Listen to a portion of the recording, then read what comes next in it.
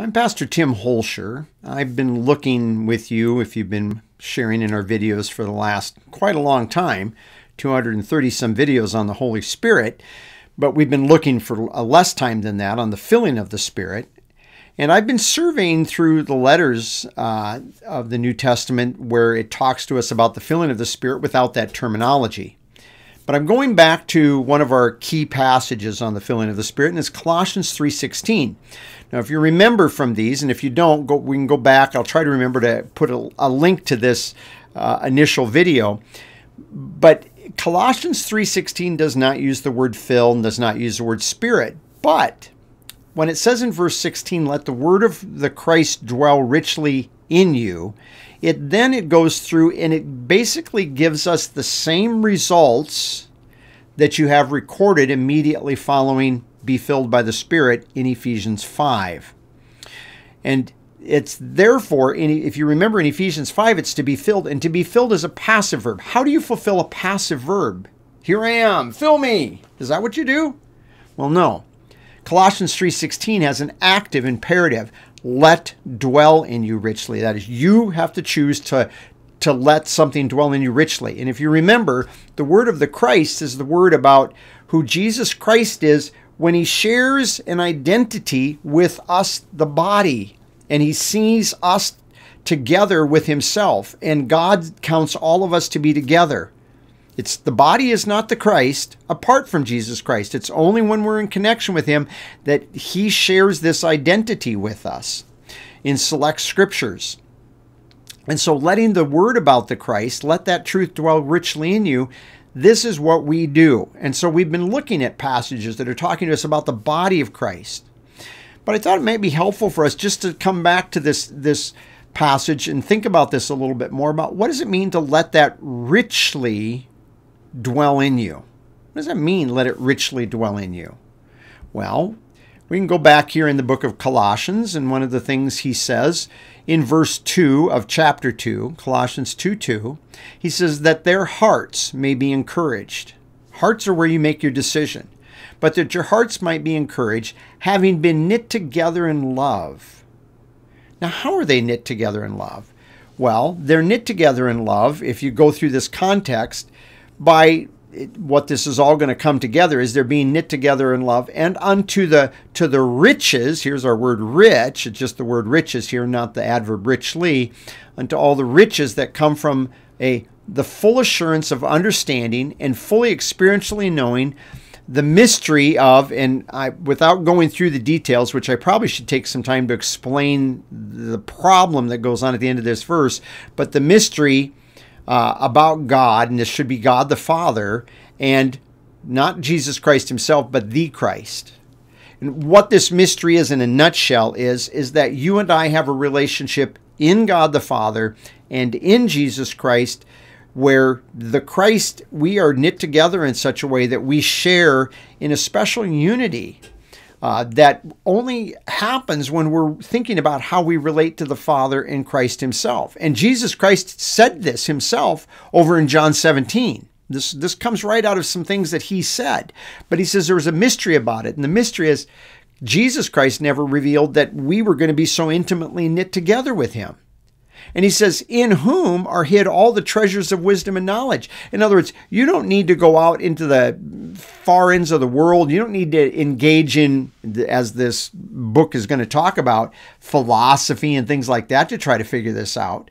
You just need to seek these things out in who you all are together in Christ.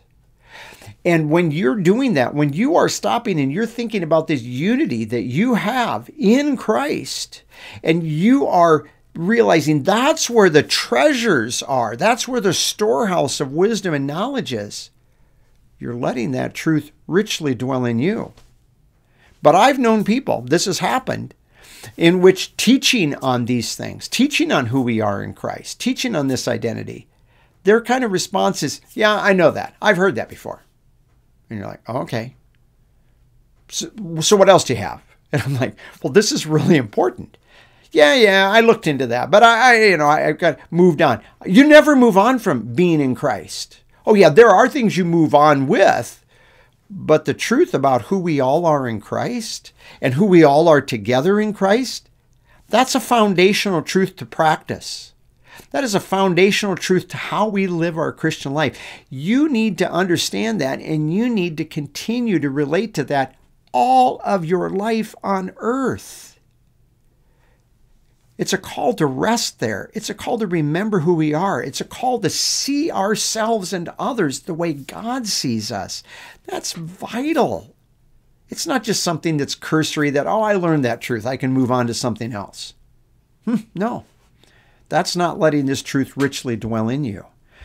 And we've been through some of these things, but like deception, being deceived through arguments where they try to pit one set of believers against another, perhaps intellectual believers against non-intellectual believers and such like that. Or down in verse 8, see to it that no one takes you captive through philosophy and empty deceit in accordance with human tradition, in accordance with the basic elementary principles of the world, rather than in accordance with, well, Christ, not according to Christ.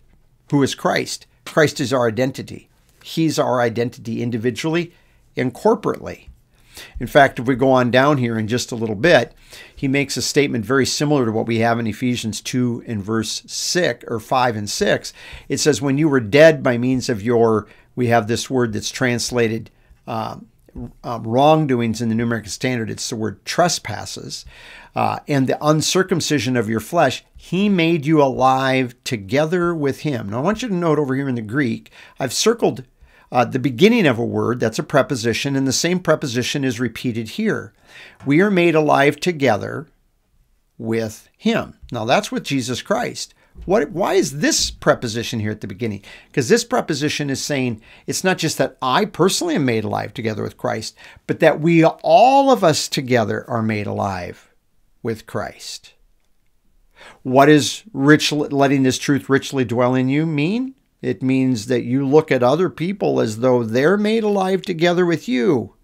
Even that believer that you are tempted to be frustrated with or to look down your nose at, to think that they aren't worthy of your time, whatever crazy idea you might have, to see that we're all together with Christ made alive. That's letting this truth richly dwell in you. And then going down to verse 16, therefore let no one act as a judge in regard to food and drink in respect of a festival or a Jewish feast and a new moon or Sabbath.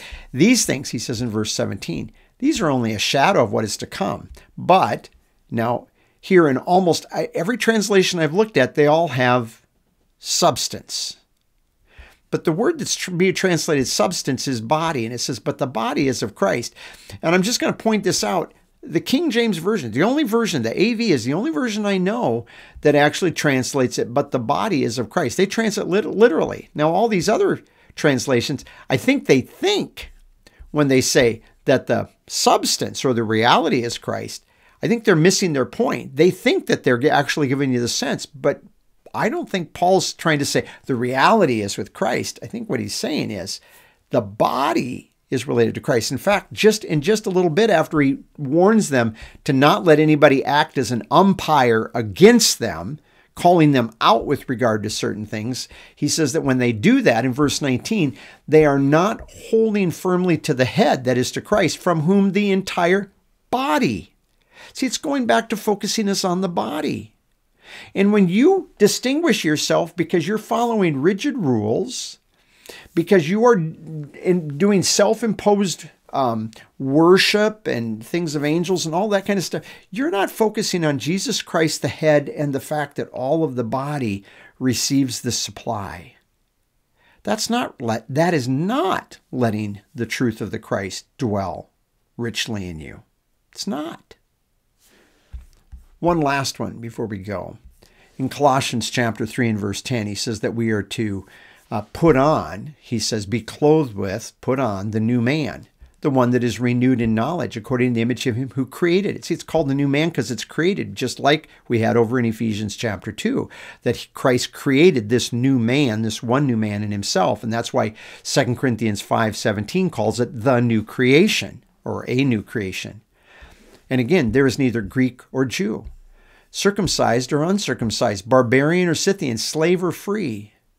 In other words, If you look at other people and you identify them by their race, by their racial background, by their circumcised or uncircumcised, by some religious mark, by their being cultured or uncultured, by their social status, a slave or free. However you look at those people, when you start identifying people in terms of those, and there are churches today that think they're trying to do things by reaching out to the disenfranchised, by trying to reach out to the homeless and the people that are low within their cities and communities. And that sounds really good, but you know what they're doing?